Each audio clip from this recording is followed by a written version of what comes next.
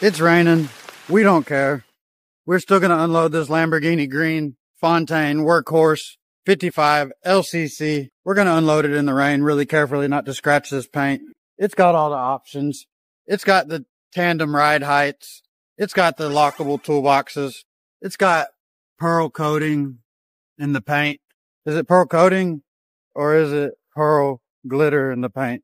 It's got the hammer plates with the little cubby bins down there and the D-rings and the ride rail suspension.